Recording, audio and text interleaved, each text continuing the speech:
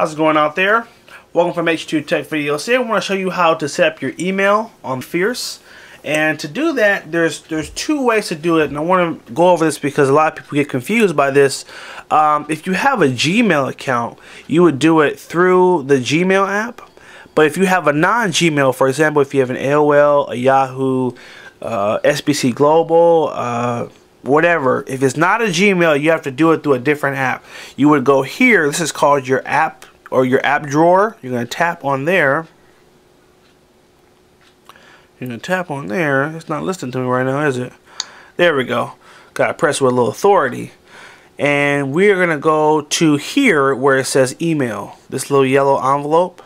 And we're going to tap on there. Okay. And this is the wizard. So this is going to walk you through setting it up. We're going to go to next. And the first thing you want to do is pick the type of email account that you have. So we're going to go AOL. And we're going to go next. And then you're going to type in your email address. So this is like a really old email I used to use. Now just a bunch of junk mail goes to it. So you can email me there if you want to, but I probably won't respond. Just letting you know about his business. Okay. And then we'll put in a password. And I'm going to do it off screen real fast because I know you guys don't even care about what my password is. So no need for me to even show it to you. So we're putting in our password. And let's hope we put it in right. And once you put it in, it will say your settings aren't correct. So I need to make a quick change. And once your password is in, we're going to hit next. And usually this section is pretty quick. As long as you put in the right email address and password, it's going to take you right there. If you keep getting back to that wrong settings, you may have a problem with your password, or you may have not put in something properly with your email. So the next thing it's going to ask you is, how often do you want it to check for new emails? If you're using this for business, you need to see your emails quick, you may want to have this on like a 5, 10 minutes, 30 minutes. If you're the person that says, hey, I'm really going to use this thing for that, you may just want to set it on 1 hour. So then it's not checking so often, because the more it checks, it will drain the battery a little more. Then it's going to notify you when new emails arrive. So we talked about in our last video of our notifications section. In here is where it'll show you where you'll have those new emails. And next we're just going to go next. And you can change your display name so that when you send an email, it'll have a specific name on there. So I'll probably just put John Doe in here. Okay. Hit next.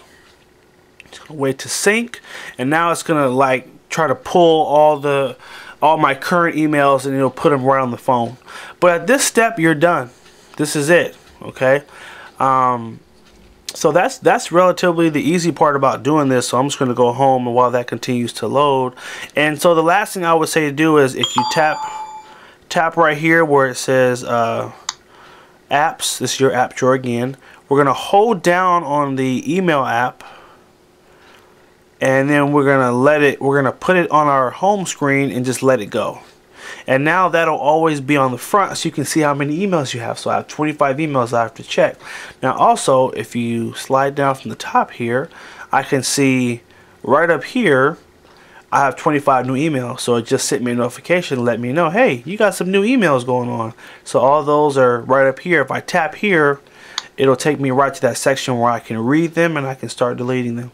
If you delete it on here, it will delete it on the computer as well. A lot of people ask that question, so you know, definitely that as well. And we're gonna go home. Now if you have a Gmail, you can also set it up through here. If you have multiple email accounts, you can have more than one email in here too. If we just tap email, now what you're gonna do is you're gonna hold down at the bottom here.